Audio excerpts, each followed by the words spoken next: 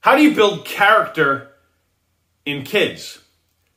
You know, I get the chance to speak around the world, and so often it's for big companies, it's for CEOs, it's for people who are in charge of things. You know, they want to talk about leadership, and I talk about who are you becoming and who are you helping the people around you to become, what kind of culture are you building. So often, though, I have stories woven in there about raising kids. You know, part of it is because I'm a dad and I have 2 young daughters, but really part of it is this. One of the most important things we do in life is influence kids. William James said, most questions that philosophers fool around with aren't worth the time because they make no difference. But how do you build character in kids? That question makes all the difference, doesn't it? I mean, that question affects everything. And I think we have to step back sometimes and say, you know, I chase questions that are small, that are mediocre, that are meaningless, or that are selfish, right? But every now and then I think we need to step back and say, is there a bigger question that I should be pursuing? And that one, how do I build character in kids? Maybe that one's worth pursuing. How are we doing with that one? I was just looking up a survey on this, and there's so many done, but one survey of 70,000 high school students around the United States found this. 95% of those kids, 95%. I mean, we're talking 19 out of 20. If you're a parent, your kids are probably in the 19 out of 20. I know most of us want to think, but 19 out of 20, 95% admitted to participating in some form of cheating. 64%, essentially just under 2/3, admitted to cheating on a test. About 60%, just under 60% admitted to some form of plagiarism. I do a lot of work actually with kids, and so often I'll get something submitted and I say, you know, the language just radically shifted somewhere in there, and I look up, I'll copy a phrase and I'll look it up and I'll find that, yeah, they copied it straight out of Wikipedia or straight out of some website, word for word. And, you know, they wrote maybe the first sentence or half sentence or maybe the first few sentences, and then they said, wow, that's good, and put that in there.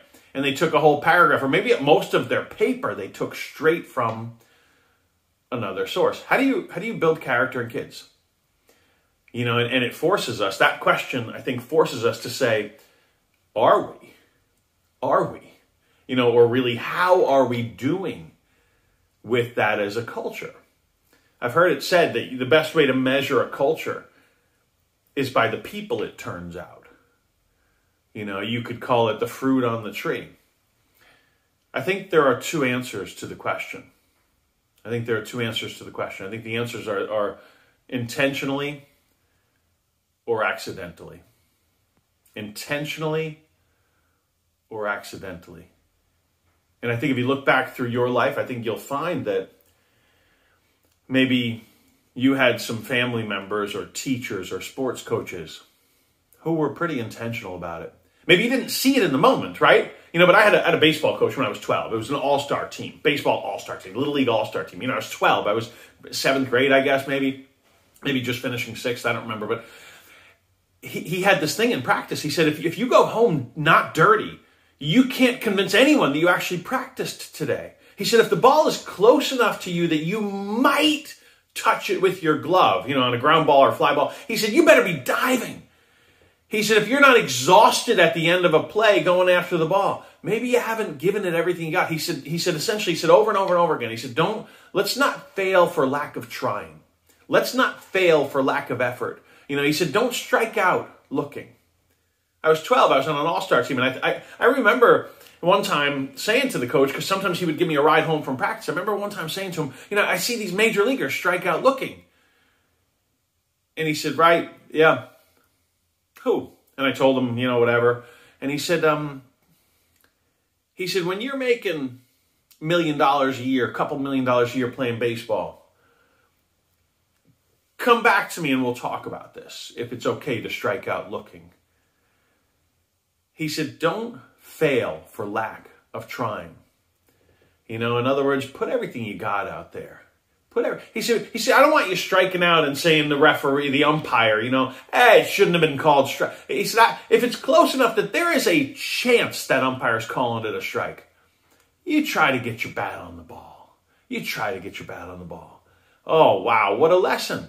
I think there are two answers. How do you develop character in kids? How do you build character in kids? Intentionally or accidentally? I don't think that coach was doing that accidentally. But you've got experiences like that, don't you? From when you were a kid, you've got people, maybe an aunt and uncle, maybe a parent, maybe a grandparent, maybe a teacher, maybe a sports coach like this person, maybe a neighbor who would say, pull you aside and say, did you drop that straw? Let's pick it up, buddy. How do you build character in kids? Either intentionally or accidentally. When I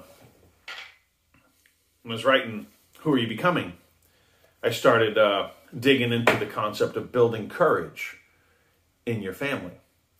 And you build courage in your family intentionally or accidentally. See, this question of how do you build character, it forces us to step back, I think, and ask, how are we really doing with that? From my stats on kids cheating in school, maybe they think looking good is more important than being good.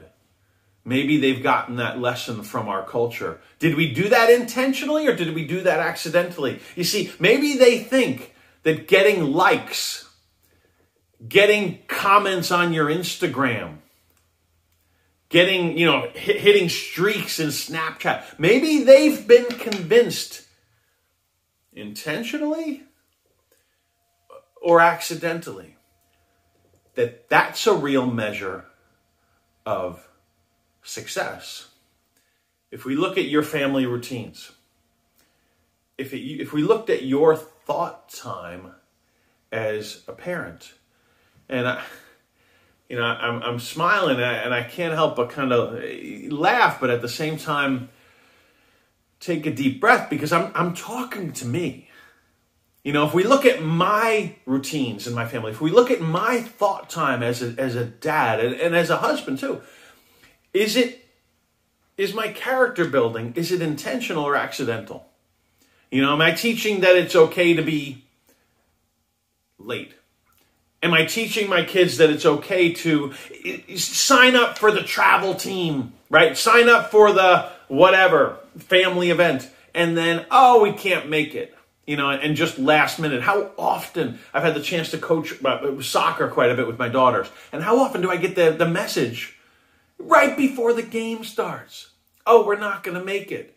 Oh, we had something else today. Am I intentionally building character or accidentally building character? If it's accidental, there's a very good chance. There's a very good chance it's not good character. It's a very good chance. You and I sit down just a week from now. See, so often building habits, and habits are character, right? Somebody asked me, what do you mean by character? I mean, what do you do?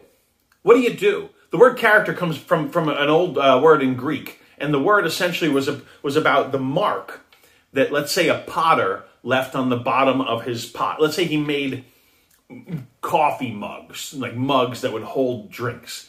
And this potter would leave this mark, this character on the bottom of those mugs. And eventually people came to know that this person's stuff is good. This person's stuff lasts. This person's stuff is beautiful, is sturdy. Or this person's stuff is junk. Or this person's stuff is sometimes strong, durable, beautiful, sometimes garbage, sometimes looks great, but it's junk, right? The character, eventually that character, that mark became the message of who is this person?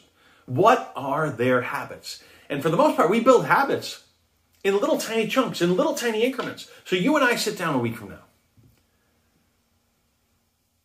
And I ask you the question this week: did you build character in your family, in your kids, intentionally or accidentally? I'd love to have that conversation with you a week from now. And it would be a conversation. It would be a conversation because I'd love to have you ask me the same exact thing a week from now.